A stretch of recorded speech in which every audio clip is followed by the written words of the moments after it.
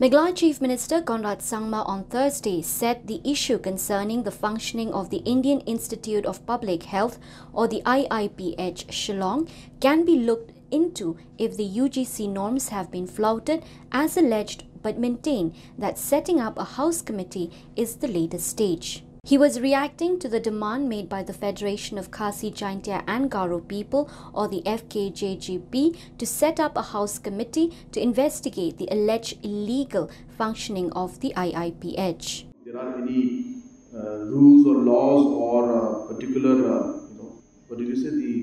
They did not make the UGC. So any guidelines are not being done, then that matter can be looked into. But I think based on any complaint that comes in, but I think House committee is a later stage if there is something matter. But yes, if there are genuine concerns and if there are genuine issues, then definitely we can look into the matter. But the department can find out. Let there be a proper complaint if it comes in. We'll definitely look into the matter.